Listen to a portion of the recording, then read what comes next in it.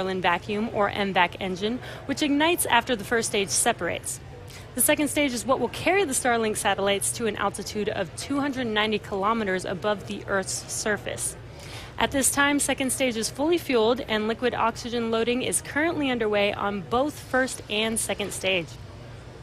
The stack of 60 satellites is safely enclosed inside of the 17-foot diameter payload fairing, which is the pointed enclosure on the very top of the rocket. And we've got a nice view of the satellites stacked up right there. These are flat satellites, so you can see that there on your screen. And once we reach the vacuum of space, we will deploy the fairing as the second stage continues on its journey to its final orbit. So far, weather is looking good during our launch window for an on-time launch, but we'll be keeping an eye on this all the way down to T-0. The Air Force range is prepared to support today's mission. Waters are clear of any ships, and the range continues to ensure the safety of our launch. The vehicle, satellites, weather, and range are all looking good for an on-time liftoff just a few minutes from now. Today, most of your satellite internet services come from geostationary satellites or GeoSats. A single GeoSat will serve a fixed but broad area and is typically placed about 35,000 kilometers or higher above the Earth. Now, one of the main drawbacks of that high altitude is high latency or delay in that signal that's provided because they're so far above the Earth. Starlink, on the other hand, is a constellation of multiple satellites that orbit the planet, but at much lower, at about 550 kilometers. Because of this low orbit, latency is much lower than with satellites in geostationary orbit. This enables Starlink to deliver services like seamless video calls that are usually not possible on other satellite internet systems. And because Starlink satellites fly in a global constellation, we can bring high-speed internet to places that previously had terrible service or no service at all. Some of the most exciting opportunities for Starlink are rural or remote locations where traditional fiber or cable just isn't practical.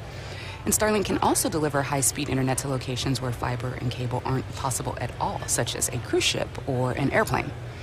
Building a constellation that can provide this level of service is incredibly challenging, but we are making steady progress towards that goal with every Starlink launch. And one quick note, during our last launch, we mentioned that we were experimenting with a darkening treatment on one of our satellites. This is part of an effort to minimize reflections from the satellites that may be distracting to some astronomers during their observations of the night sky. It takes a few weeks for those satellites to reach their final orbit destination, so we don't have the results of that DarkSat experiment just yet, but we'll be sure to share what we've learned as the data becomes available. We are currently a little bit over 4 minutes from liftoff, and Falcon 9 is now moving into the final stages of the countdown. At T-7 minutes, engine chill began. This is where we allow a small amount of the super chilled liquid oxygen to flow into the Merlin turbo pumps prior to the full flow of liquid oxygen into the vehicle, and that's to avoid any shocks to the system. Liquid oxygen is also what's creating the white puffs around Falcon 9.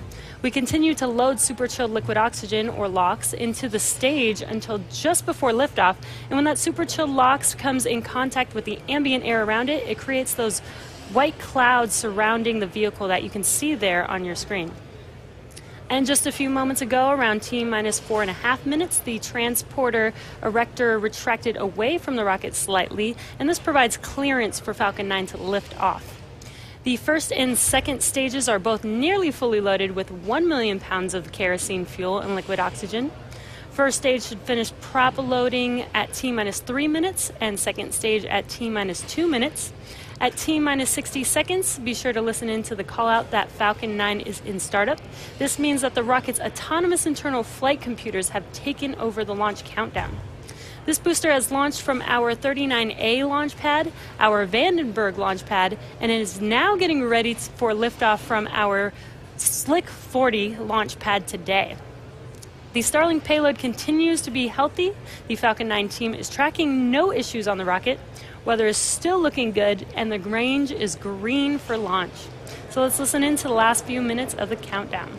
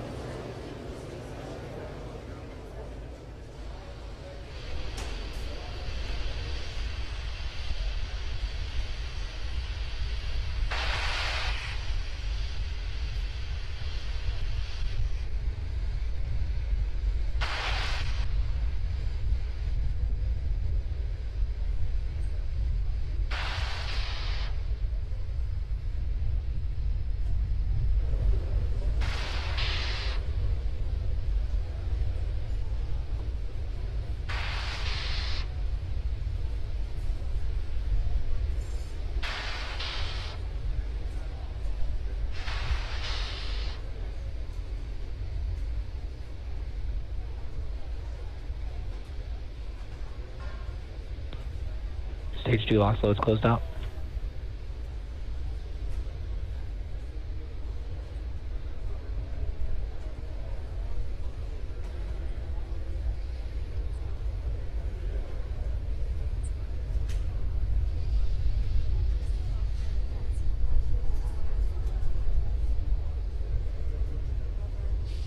Ground gas closeout starting.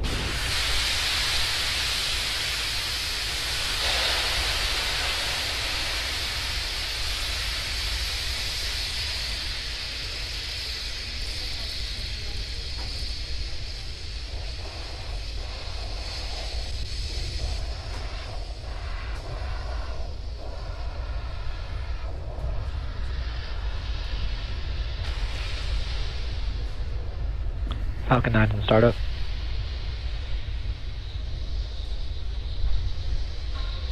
Ground gas closeout complete.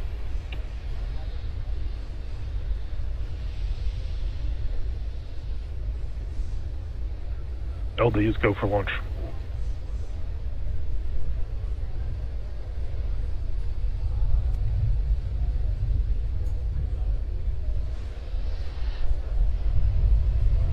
T-minus 30 seconds.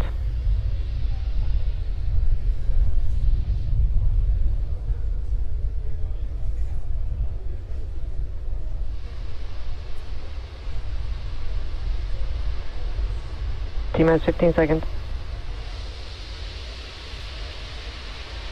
10, 9, 8, 7, 6, 5, 4, 3, 2, 1, 0. Ignition, liftoff.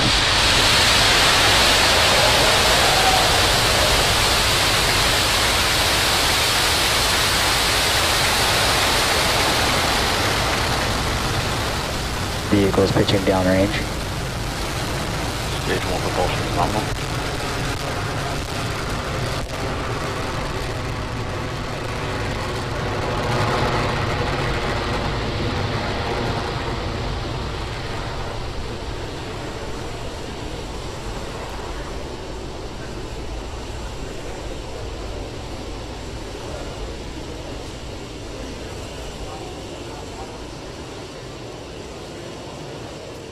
It is T plus 45 seconds, and we've just had a nominal liftoff of our Falcon 9 vehicle carrying our Starlink payload on its way to its targeted orbit. In just about 20 seconds coming up here, we will be passing through max Q. Falcon 9 is supersonic. That is the maximum aerodynamic pressure that the vehicle will see, which is the largest structural load that the vehicle sees throughout ascent.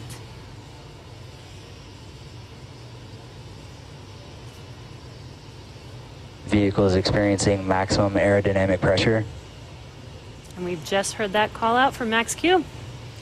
Coming up next in about a minute will be 3 events back to back, starting off with MECO, or main engine cutoff, followed immediately by stage separation, and this is where the first stage separates from the second stage, and then followed by SES-1, which is second engine startup. MVAC engine chill. And we should be able to see all 3 of those events live on your screen. But right now we've got an awesome view looking aft on the vehicle with the Earth in the background.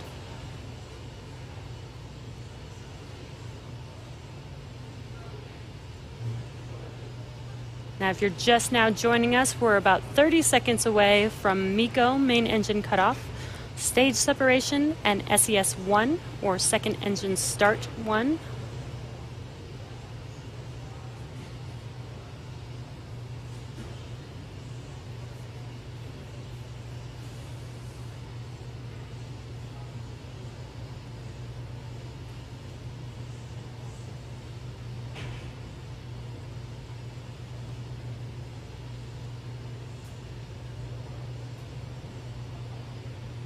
There's that main engine cutoff. Main engine cutoff. Stage separation confirmed. You can see the stage separation, first stage separating from second stage on your left screen, and on the right, second engine startup. That's that MVAC engine on our second stage. And there's that bright red glow on the engine. So now coming up in about 20 seconds is fairing deploy, and as Lauren mentioned earlier, we will be attempting to catch both payload fairing halves on our recovery vessels, Mystery and Mischief. It will be unlikely that we will see these live on the webcast, so we'll bring you updates as they become available, but you can also check into our social media for updates as well. Fairing separation confirmed. And there's that call out for fairing separation. There's fairing deploy. You can see that on your right screen. Those fairing halves are now making, you can see that on your screen actually, the fairing halves are making their way back to Earth, and hopefully we can catch those on our recovery vessels.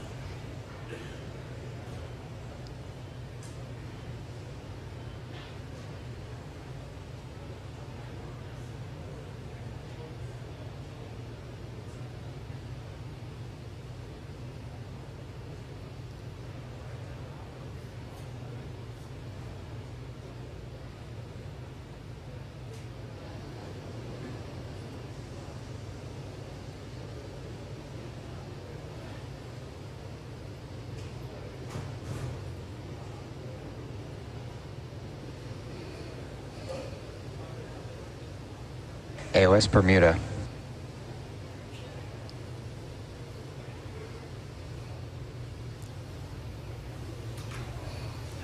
Okay, so we have on both sides of your screen here, we got stage 1 on the left and stage 2 on the right.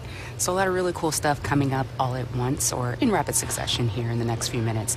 On the left side, what we're going to see on the stage 1 side of things is at about T plus 6 minutes and 24 seconds, more or less, you're going to hear the call out and hopefully visually see the stage 1 entry burn. That's where we reignite 3 of those Merlin 1D engines, and that allows the first stage to slow down as it re-enters the upper part of the Earth's Stage 2 is on a nominal trajectory. All right, as you just heard, stage 2 is on a nominal trajectory. That's really cool. Meanwhile, stage 1 is coasting down, getting ready for that entry burn. That burn's going to last just under 20 seconds.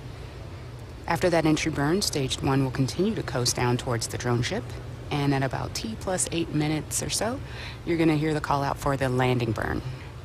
That is where we reignite a single Merlin 1D engine, that center engine E9, and that slows the vehicle down to 0 velocity, and hopefully you'll see a cool image of it standing right up on the drone ship. Meanwhile, stage 2 continues to perform nominally, wearing that MVAC is at full power.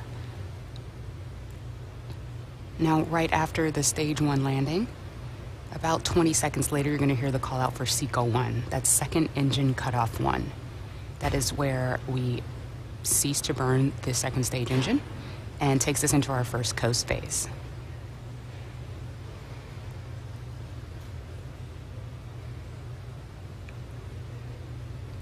That stage 2 engine is burning with more than 200,000 pounds of thrust as it takes that stack of 60 Starlink satellites to its first parking orbit. Stage 1 entry startup. All right, you see that entry burn as it started.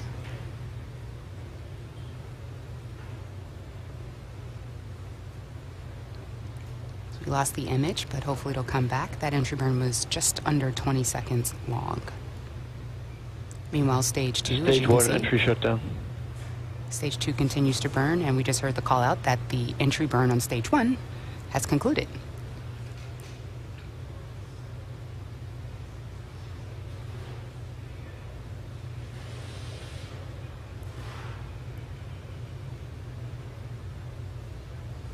Stage 2 continues on a nominal trajectory.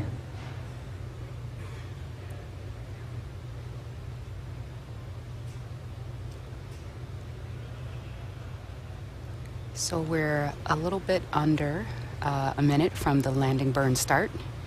Meanwhile, stage 2, as you just heard, continues on a nominal trajectory. Stage 1 transonic.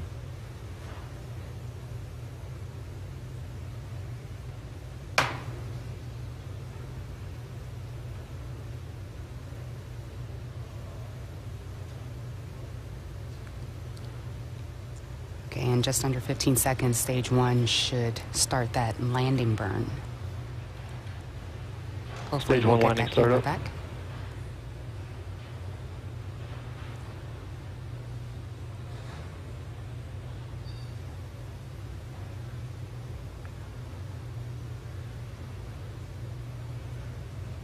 Right, that landing burn is currently going. Unfortunately, we don't have the video from the vehicle, but we do have the drone Stage shoot 1 landing video. light deploy. Stage 2 is in terminal guidance. All right, and yes. Awesome. That's the third landing of this booster. Second time landing on, of course, I Still Love You. Falcon 9 has landed. Operators, please proceed. Very to cool. D-class And landed at 100. any second now, we should be seeing SECO 1. That is where that second stage engine will cut off.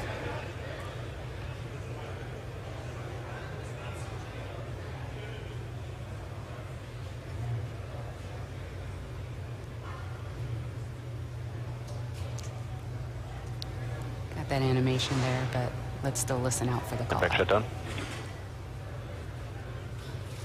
All right, as you just heard, second engine shut down. LOS Cape expected. And we got confirmation that we're in a good orbit. All right, so we're now going to enter a coast phase. So we're going to Nominal take a quick parking, break. orbit but insertion. we'll be leaving you with an animation that shows where we are in the coast phase, and we'll be back at about T plus 45 minutes for a second stage relight, followed by another brief coast and then payload deploy. Hopefully we'll be able to bring you that payload deploy live on the webcast, so we'll see you back here in just over 35 minutes.